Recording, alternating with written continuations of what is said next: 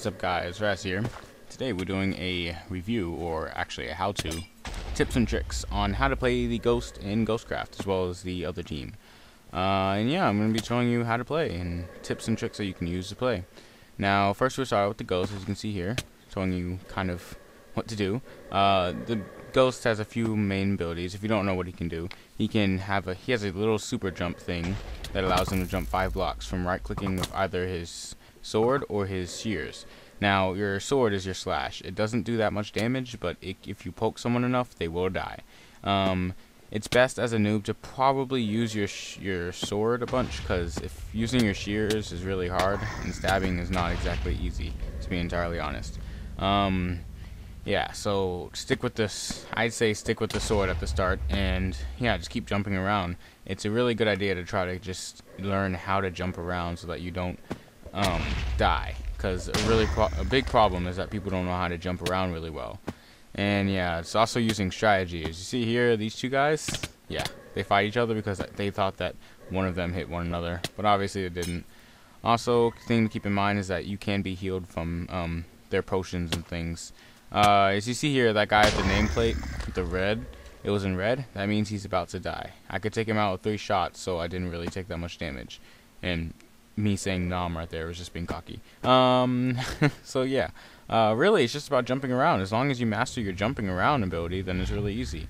You just jump right into them and they won't even suspect a thing. And you have to jump and then run away. It's just a hit and run type thing. If you stay long for too long, they're gonna hit you. Like right then, that was probably bad timing because that guy ran in swinging. You don't run into them while they're swinging. And yeah, I just try to be careful and stuff. And really, there's a steep learning curve, but if you keep practicing, you'll get the hang of it in the end. Yeah, so there's also stabbing. See here, stabbing. Stabbing isn't that hard. It's only the fact that you need to keep practicing stabbing. It's just, you know, it's timing.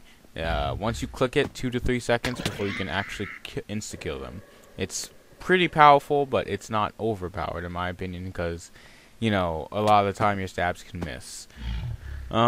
Me, I'm not a professional stabber, I'll be honest. I'm a pretty good stabber, but usually I don't go for like on stabs unless you're going for support.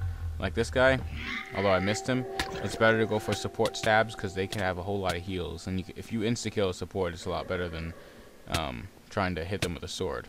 Now this girl, she was on low HP and she doesn't have any health pots, so it's probably a good idea to just take her out like that. You have to really use a whole lot of strategy when it comes down to this. Who do you want to kill, who to focus first, and who to run away from. Next up, we have our jumping and stuff. You have more than one. Oh, you saw there, that's another way you can use your abilities. You also have the frag grenade, which I'll get into later, and you also have your jumpy thingy. If you hold down shift for a long amount of time, hear it? Yeah.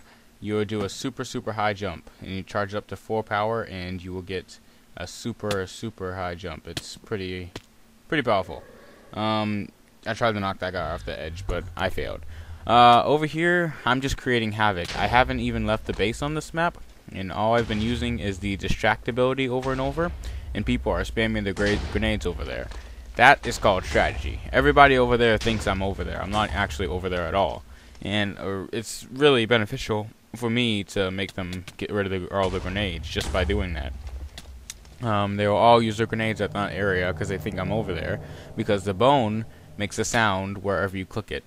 And it sounds like you. So people will be scared and probably try to attack that area, and therefore waste their grenades, because grenades right now are really your main problem, because grenades can really tear you apart. Another thing to keep in mind is that these soldier guys, generally, if they're in big groups like this, you want to try to use all your abilities on them, like you saw I did there. I don't think I really hit the flash, but this poison grenade right here, it hit a total of 3 people, and 3 is really good. Then another strategy I use for the frag grenade is you throw it straight up, boom, falls straight down. It has time in the air to beep and stuff, and takes time in the air, so when it hits the ground it instantly explodes. It's a really good strategy for trying to take out large groups and such.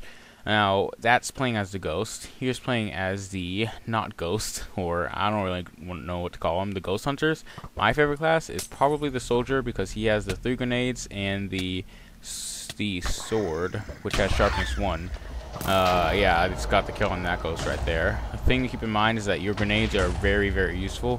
Whenever you see his smoke or anything, just shoot a grenade there. Really, it'll really help you out when it comes down to killing the Ghost, because a lot of the time he's away from you. He'll be jumping away from you. The grenades, they go instantly to where they are. So right there, I got confused. Then I saw him down there. Boom. Really, grenades are kind of overpowered in this, but you know, whatever. Yeah, that's why I would choose Soldier. Other classes are useful, but they're not that great. And yeah, that's about all really. It's just about playing and practicing. There's a steep learning curve to this game, but once you learn it, you will be really good at it. I try to be good, and I think I am good. Cocky much, right? And yeah, that's about all, guys. And yeah, good luck on the server, and I will talk to you guys later. Peace out.